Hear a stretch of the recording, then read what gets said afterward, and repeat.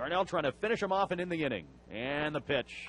Swing and a high fly ball on the infield. A pop up behind the mound. Everybody converges. And it's Sano that takes charge, and the ball hits him on the head. And Beresford makes a diving catch behind the mound, saving the inning.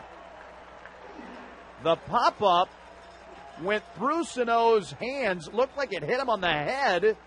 The ball popped free, and Beresford right nearby dove and caught it right behind the pitcher's mound after Sano muffed it on what was a disastrous inning defensively for Sano.